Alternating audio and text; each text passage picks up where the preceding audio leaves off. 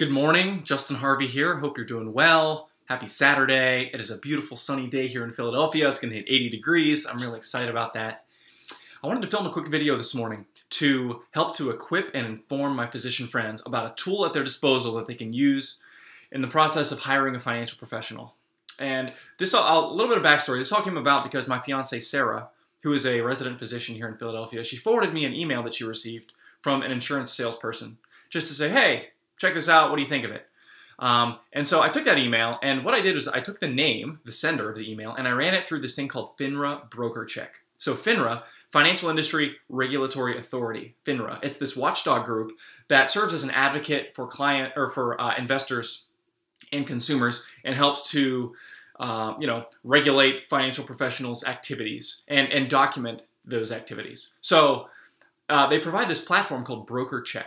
If you go to finra.org, you can access it there, and you can take any financial professional and run their name through it and see if they have a history of regulatory misdeeds and financial improprieties, or if they have a clear record. So I took this email that I received from my fiance, I ran the name through FINRA BrokerCheck, and what I found was this gentleman had been censured by FINRA 3 times in the last handful of years and had been sued by clients for a cumulative $180,000 because they had alleged that he had either not appropriately disclosed fees, not appropriately disclosed lockups, or there was some other sort of misrepresentation that was attached to these products that all had significant commissions.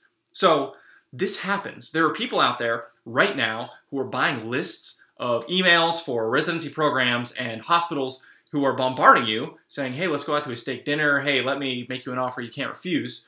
And they have a history of misdeeds in the financial industry. However, you have this tool, FINRA BrokerCheck, where you can very easily, if you get one of these emails, grab the name, run it through BrokerCheck, and you can quickly see, does this person have a history of financial and regulatory problems that you ought to be aware of? Not only should you be aware of it, but if you're getting these emails, people in the offices around you are getting those emails too, so potentially warn any of your colleagues who are also being solicited by somebody like this that there's a potential danger of them being taken advantage of by someone who may not have their best interest at heart. So FINRA BrokerCheck, check it out. It can be a real lifesaver. Hope everybody has a great weekend.